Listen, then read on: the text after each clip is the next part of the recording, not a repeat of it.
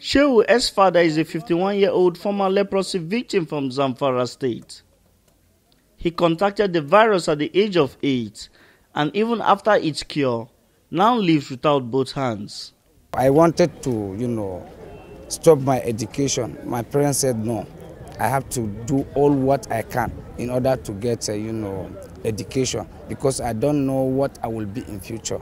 Sheu is among the beneficiaries of this information communications technology training in Abuja, which seeks to empower some members of the people living with disability from across the country. Oftentimes, the society do neglect these people, okay? And if we harness the talents embedded in these people, I can tell you that we can get the right set of people that will equally make the positive change that we're talking about in our country. I feel fulfilled and happy that we started it and we'll be able to complete it. And more importantly, the success story shared with us by one of the people that participated last year.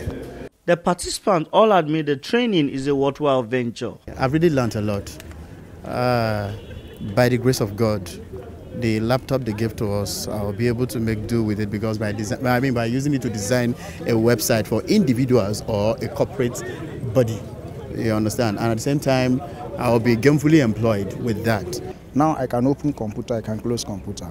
If I go to any business center or myself, if computer is having problem, I can start somewhere to trace the fault because of this program. This is a historic date to me, or to all people affected by leprosy, because we have problems of fingers.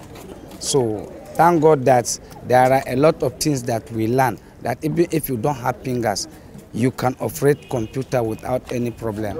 Sheu and his colleagues were ecstatic and also went home with a free laptop as a startup gift. They say if initiatives like this continue, then the 25.5 million Nigerians living with disability will not have much to complain in the future. From Abuja, Amadin, STV News.